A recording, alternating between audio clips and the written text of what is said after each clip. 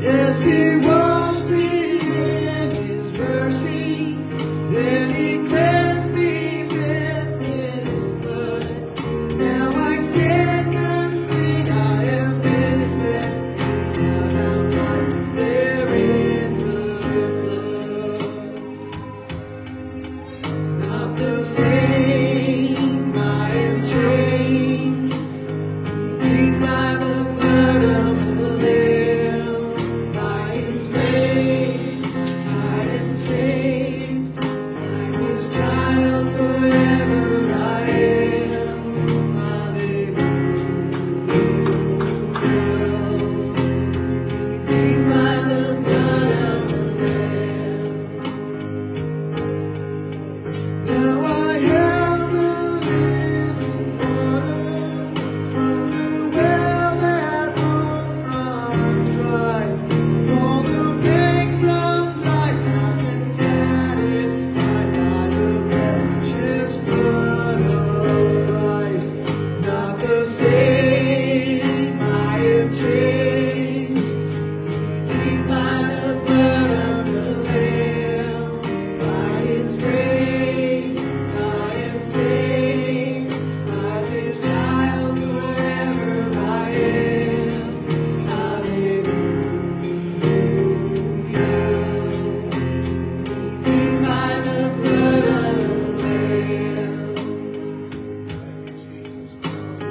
It's time to cross that river, the shining glorious light. When He calls me home, I'll fall that forever worship Christ. I'll forever worship Christ. I'll forever worship Christ. Not the same, I am changed, redeemed by the blood of the Lamb. By His grace, I am saved. I'm His child forever. I am. Hallelujah.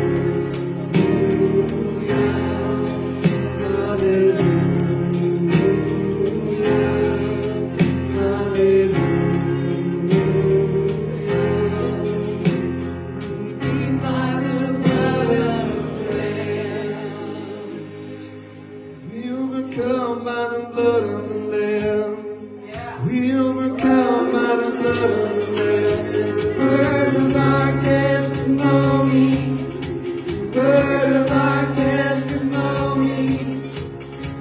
We overcome by the blood of the Lamb, my God. We overcome by the blood of the Lamb. The word of our testimony. The word of our testimony. We overcome by the blood of the Lamb. We overcome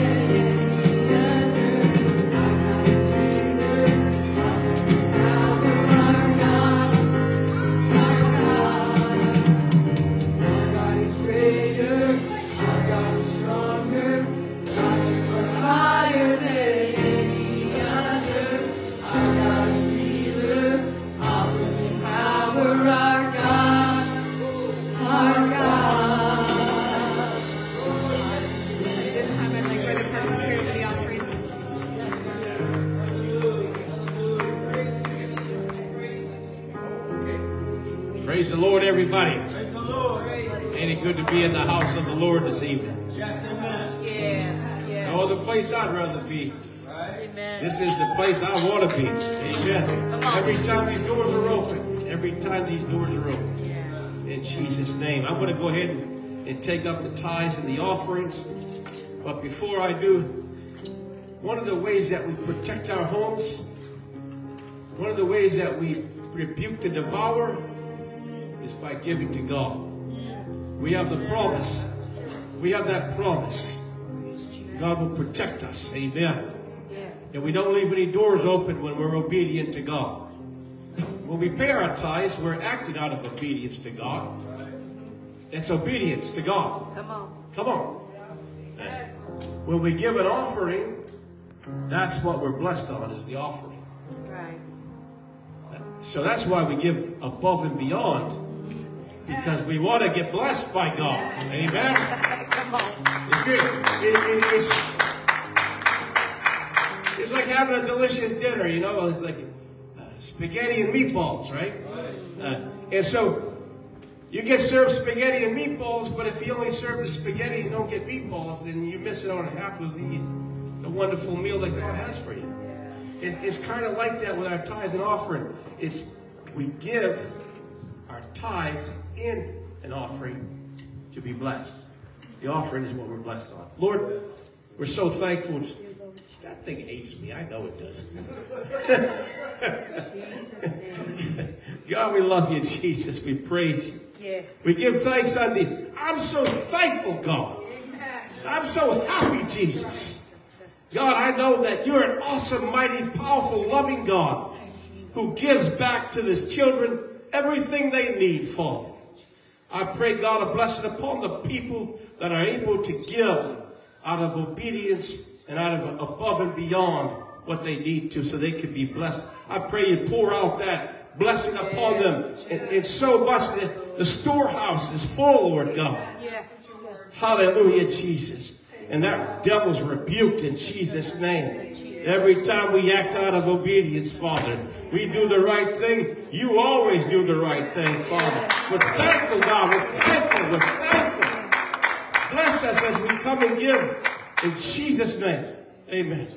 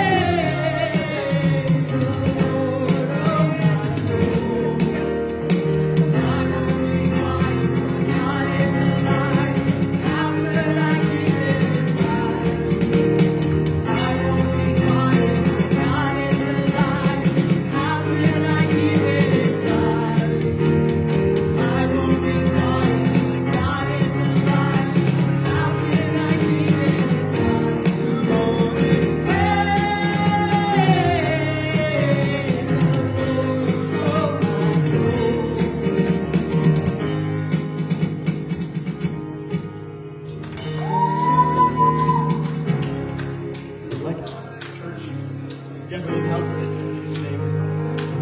Praise the Lord God. In Jesus' name. In Jesus' name.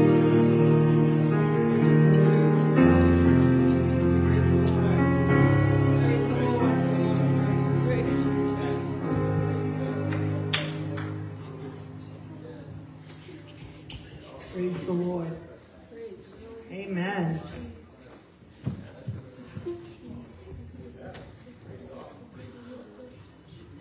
Brother Michael, is there something on up there that's making this? Is that microphone on? And turn the volume on. And maybe mine off. Just turn them all off. I know you don't have them in. Praise the Lord. Praise the Lord. Praise Him. Yes. Amen. Amen. Thank you, Jesus. Well, I guess we're not going to get rid of this.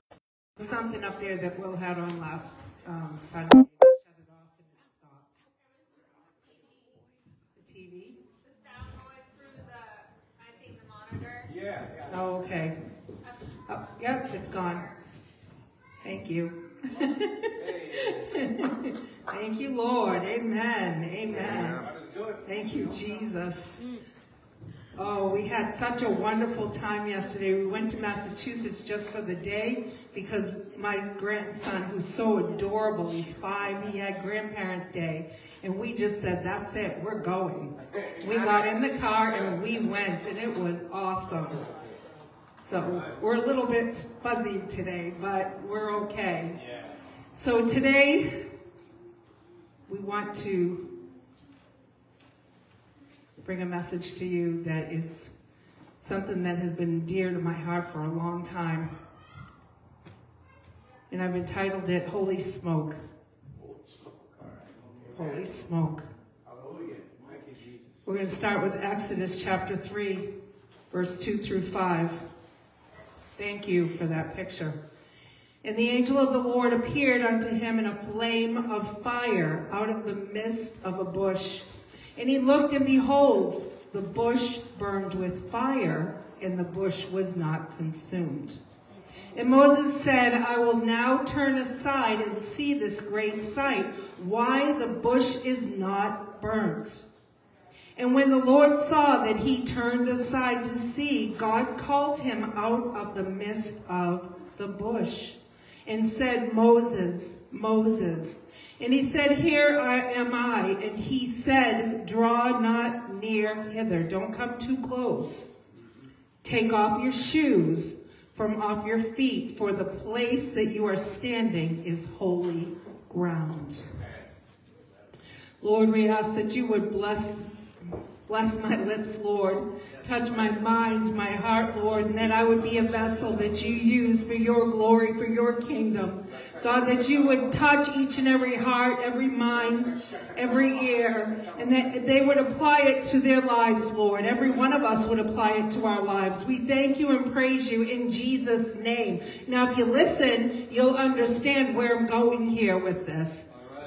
All right, there's an author named Ronnie Floyd, and he has, in his book, he says that there are over 400 times that God is being referred to as fire. In every single verse, there's a different meaning. See, fire is a powerful tool. It can either be used for good or evil.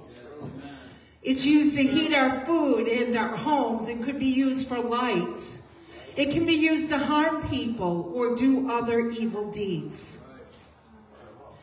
Fire can be started in many different ways from different sources, like friction from 2 flintstones or sticks, sun to glass through a magnifying glass, or even a bottle of plastic water, a plastic water bottle has started fires from the sun going through. It can be started by chemicals with matches or lighters and different chemicals that they use. But the funny thing about fire, it has to be supervised. And if not, it could cause a wildfire that would be out of control and cause much devastation. And if you look up on on the screen, Brother Michael has put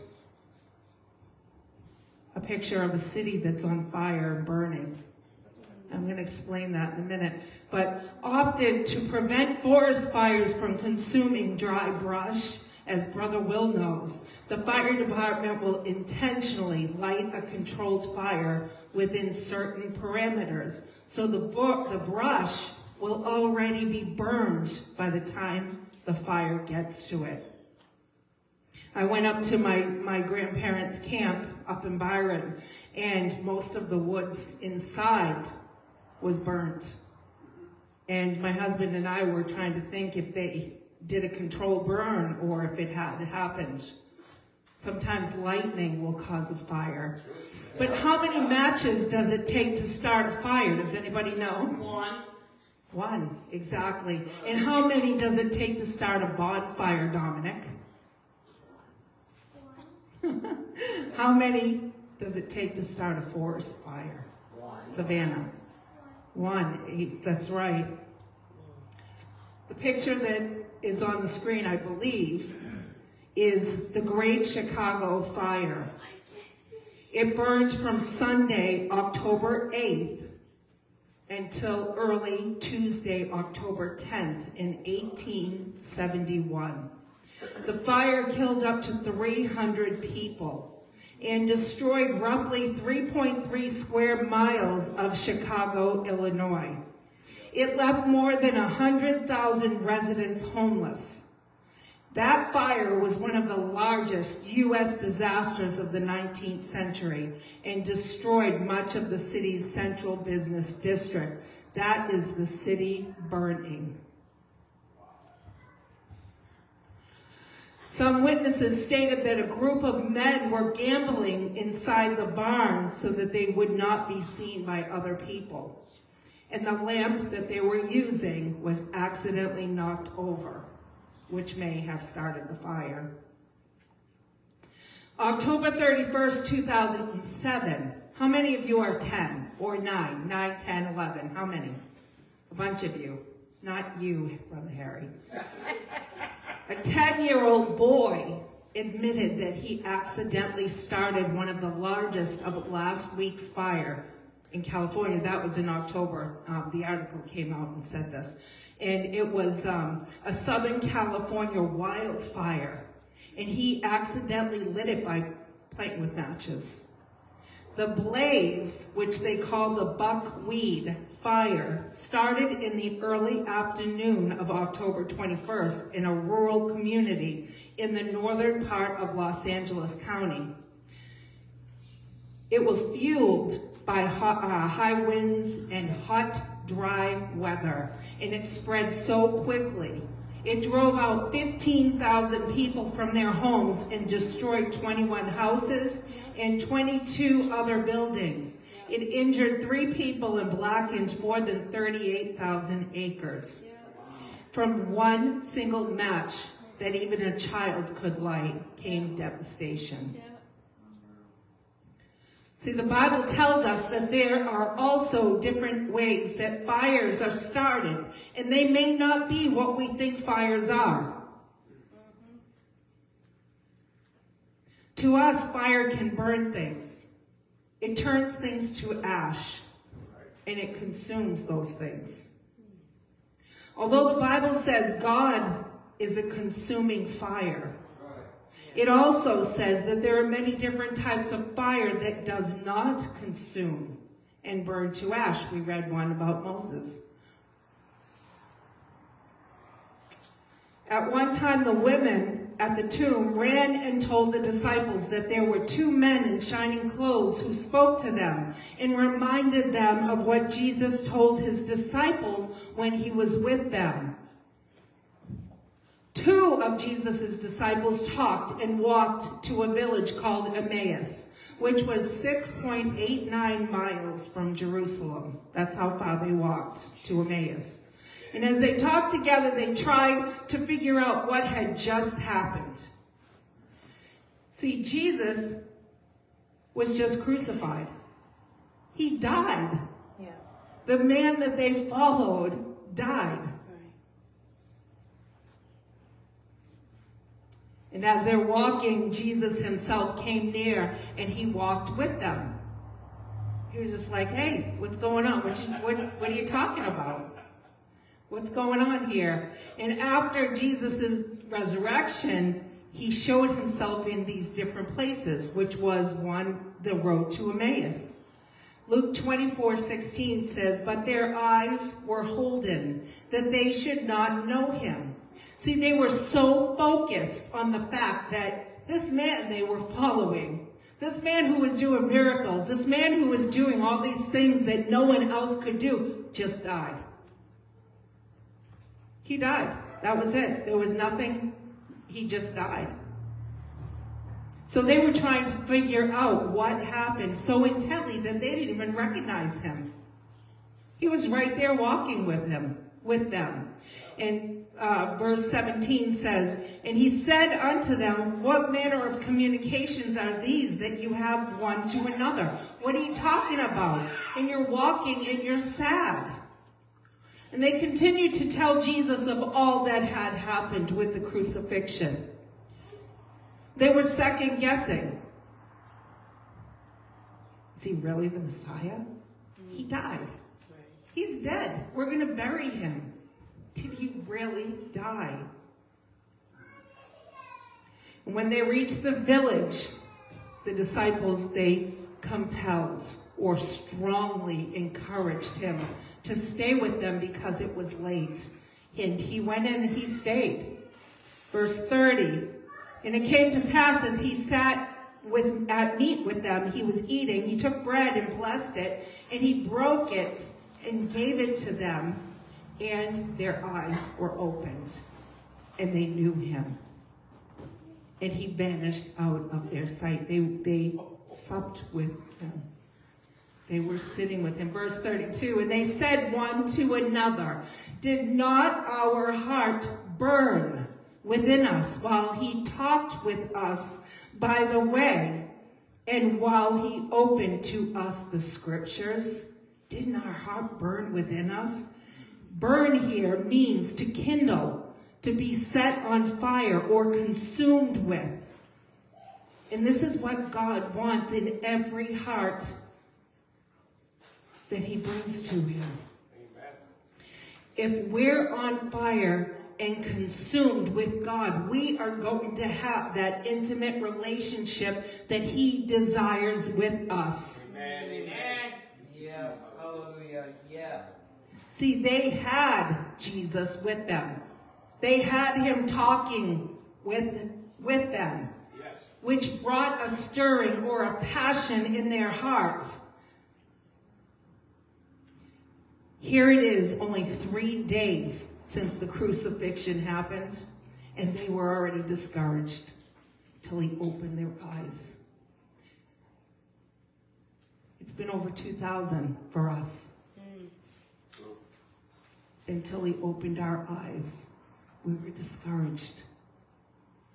That's why he has come to be in us, to live in us, so we can have faith, which is the substance of things hoped for, the evidence of things not seen, and for him to use us to grow his kingdom. Right. So one way the Bible talks about fire not being a fire that consumes and burns to ashes is fire was made as an offering. And there were sacrifices made by fire before the Lord. That's in Numbers. And it was used for incense to go up before the Lord. Fire was. It was used for incense. Aaron's 2 sons, Nadab and Abihu, died when they offered strange fire before the Lord. Fire can be present and not burn or consume also. See, the Lord spoke out of the midst of the fire to Moses and to the people, because the mountain was on fire. Moses stretched his rod toward heaven in front of Pharaoh, and after the Lord sent thunder and hail, because the fire ran along the ground. Exodus 9:24. So it says, so there was hail, and fire mingled with the hail.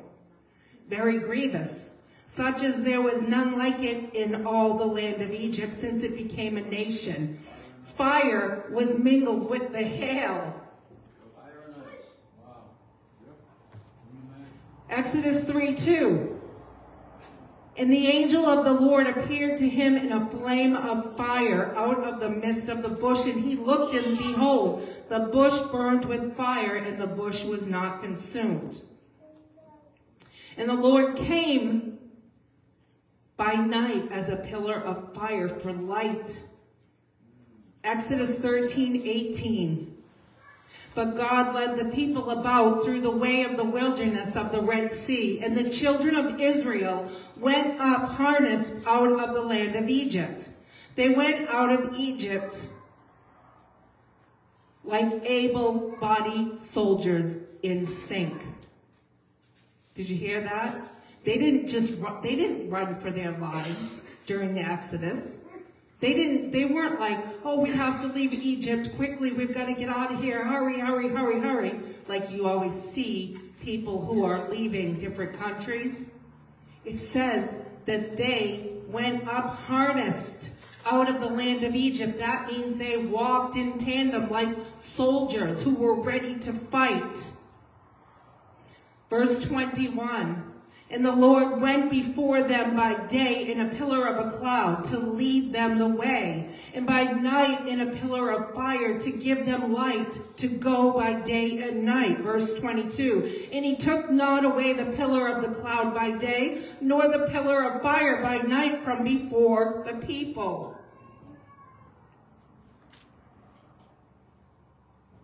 It also says that God descended or came down upon Mount Sinai in fire.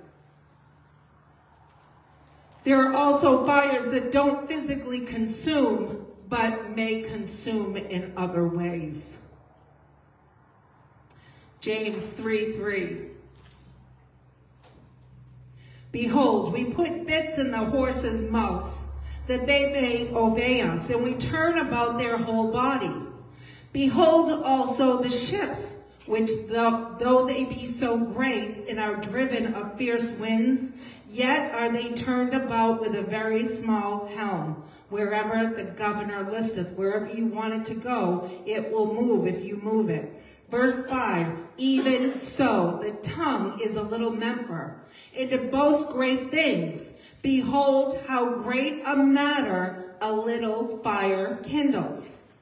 And the tongue is a fire, a world of iniquity. So is the tongue among our members, that it defiles the whole body and sets it on fire, sets on fire the course of nature, and it is set on fire of hell. Verse 7, for every kind of beast and of birds and of serpents and things of the sea, in the sea is tamed, and has been tamed of mankind. But the tongue can no man tame. It is an unruly evil full of deadly poison. Therewith bless we God, even the Father, and therewith curse we men, which are made after the similitude of God. Out of the same mouth proceeds blessing and cursing. My brethren, these things ought not so to be. Does a fountain send forth at the same place sweet water and bitter? Can the fig tree, my brethren, bear olive berries, either a vine figs? Actually, Pastor saw a fig tree in life. She ate from it. I did. In France. And so did that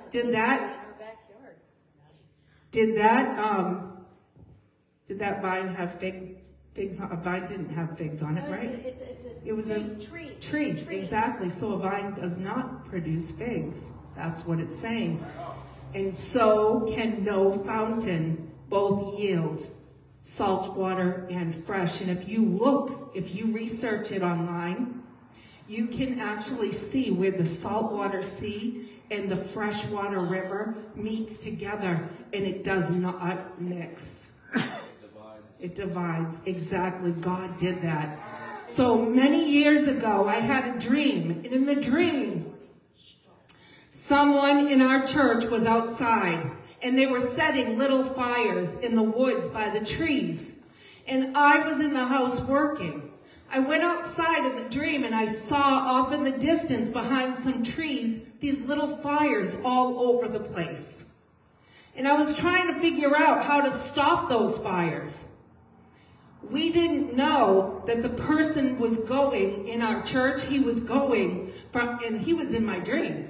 He was going from person to person to person and venting to each one. And he actually caused a huge church split in our church.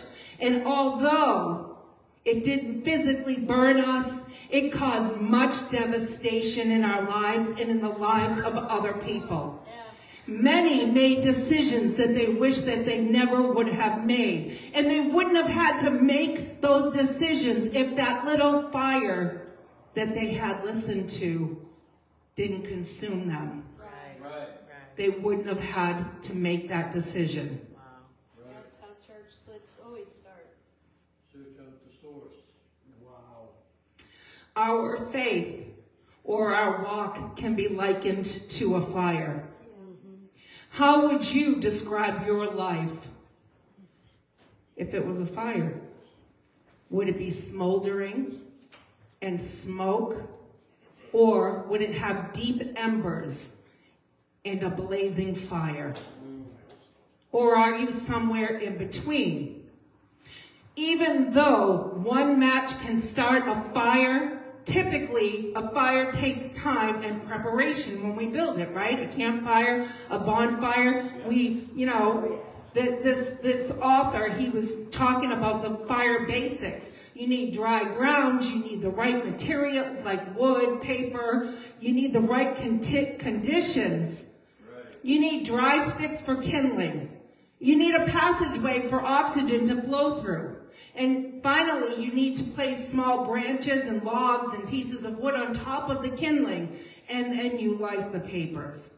Once the papers are lit, the fire will begin to burn. And within moments, the twigs will burn. And then in minutes, the twigs begin to have synergy, and they burn together. The fire has to be fed regularly. And if you don't put wood on the fire, what happens, Brother Michael? Dies. Right, and if you don't put wood on the fire until next week,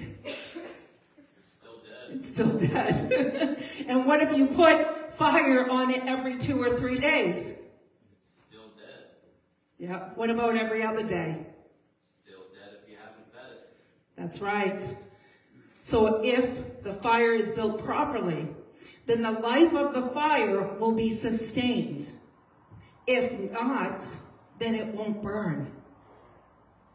After the fire has burned an extended time, you'll start noticing a couple of things. You'll begin to see ashes. And although they are hot, they don't really contribute to the present fire. You'll also start seeing what they call embers. Embers are very hot. They are what provide life to the fire. Yeah. My niece, she was 3 years old. They were at a campsite, and she's now 13. And she was upset with her brother, and they were fighting, of course. She was 3. And she didn't like the things he was doing. He didn't like the things she was doing, so she got mad. And they were getting ready to leave the campsite, and they thought the fire was out. Because, there was smoke rising in it, and it was just white, and that was it. Well, Gracie, she decides that she's going to get mad at her brother, and she starts stomping backwards. And as she stomps backwards, she hit the metal ring of the fire pit, and she fell into the fire. Which was not a fire, which was not ashes, which was embers. If they didn't get her out within 1 more minute, she would have died, because her spinal cord was almost severed. So that's how hot, and that's how deceiving. See, the ashes look like you still may have something, but it's almost out probably. Right. How many times did you pour water on ashes and it... Right. Embers are pieces of wood at the base of the fire that have not all burnt out, and they provide life to the fire. They may glow red or orange depending on the temperature, and embers are very hot. The deeper the embers, the greater the fire. If your fire begins to go out, you may be tempted to just throw something on it quick and just keep going. Like I said, pour the water, you know. The fire will quickly burn bright if you put something small on it, like an egg carton or, you know, some kind of paper, milk carton. It will burn bright because it provides a quick burn. And how do we get it to keep burning? We have to put good dry wood or dry materials. And the base of the foundation of the embers have to be built up enough that it will sustain the fire. It sounds like a lot of work just to build a fire. Or you could just take a match and go and hope it burns. Get some gasoline. No. My cousin did that. That's right. Blew up in her face and burned her whole face. Yeah, it's not a good thing to do. But you can light the match, throw it, and just hope it burns. And you won't have to do all that work. Or just Right? throw the match in there. Yeah. Throw the match in there and it will go out. You won't have to do any work though. And it won't be you won't have a fire. But if our lives and walk with Jesus can be likened to a fire, then you should ask yourselves a few questions. What is your fire? And are your materials right for your fire to burn? Your materials are your life. And that life has been given to you by the Lord, remember? Right. You laid that life down before him and surrendered it to him. Amen. That's true. That's true. The Lord Jesus Christ was speaking through John to the Laodicean church at the time, which is in Revelation 3. But it gives us a good look into the things that he does not like. Did I give? No. Revelation 3:15 and 16 says, I know thy works, or your toil, your labor, your deeds, that you are neither cold, chilly, nor hot, boiled, or fervent. Hot also means passionate, enthusiastic, eager, zealous, fanatical, vehement, intensely heated and burning. I would that you might be, or could be, or should be cold or hot. I don't want you to be lukewarm, right? So then, because you are lukewarm, neither cold nor hot, I will spew you out of my mouth. See, either we don't like the fire, either we like the fire, make it a good one, or we don't like the fire, and we take a match and just throw it,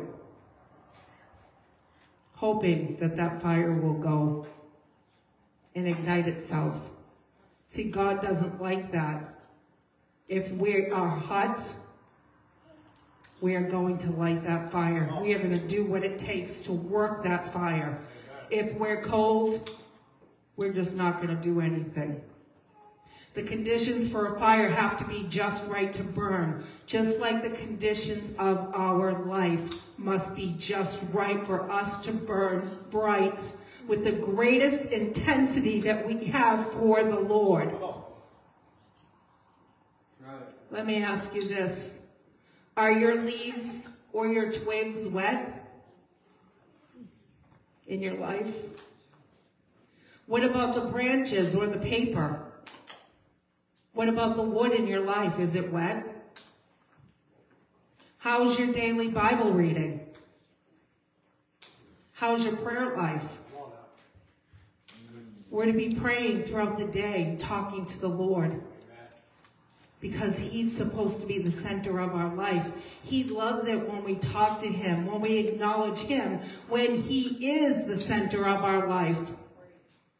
See, he is the fuel that will ignite that fire in us. Amen. And our spiritual disciplines, or our deep embers, help keep the fire burning.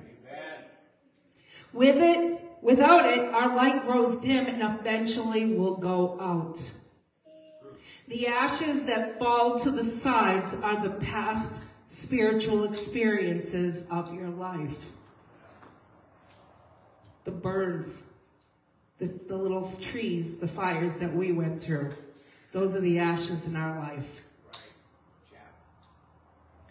They are good for a quick burn, but not good enough to last for an extended length of time. And though it was meaningful for the moment, you can't sustain on just one conference. Girls, you're going to a conference this week, but that's not all God has for you. He has more. Use seasoned wood, the good wood. Make those embers burn brightly by spending time in the Lord's presence. We want to keep that fire burning. Amen. Well, think about this, right? Someone being unteachable or proud or full of arrogance is like pouring heavy, wet sand on the fire. And before you know it, it goes right out, right? And it smolders out. And it's harder to start a new fire under a pile of sand. I'm sure it can be done somehow, some way, but you'd have to start over again. Yes, exactly. And just like the word says that it is almost impossible to restore someone who has tasted of the Holy Ghost and walked away. So dump the sand and reach for the wood. Your fire has to keep burning. And if there's just a little flame, a little spark, well, guess what? It's not too late. It's not too late. And like Sister Ronnie said, even if we dump wet sand on our life, it's not too late to start over again. Because you still have breath in your lungs. Amen? Yes. All right, so get that wood, get that good material, and let's keep it burning. And I know God's speaking. I know he is. I know he's touching lives. He's transforming your life right now, just sitting there. He's transforming you. Let him. Don't walk out the door the same way you came in. Don't have that same mindset because you don't need it. Let it go. Just like Paul shook that viper off his hand. He shook it off when it latched onto his hand and shook it into the fire. He's like, nope. And he didn't die, and it was poisonous. If you walk out the door the same way you walked in, you're allowing that viper to have its way with you. And it puts poison into your system. So let's keep the fire burning and let's get deeper with the Lord. Amen? Yes. Amen. Let's have an altar call here. Let's come up to the altar and let's really seek God on this, because I know some of you are just not where you're at right now. It's not that you're totally lost, but you're not where you're at. And if you want your life to change, you have to do something about it. You can't just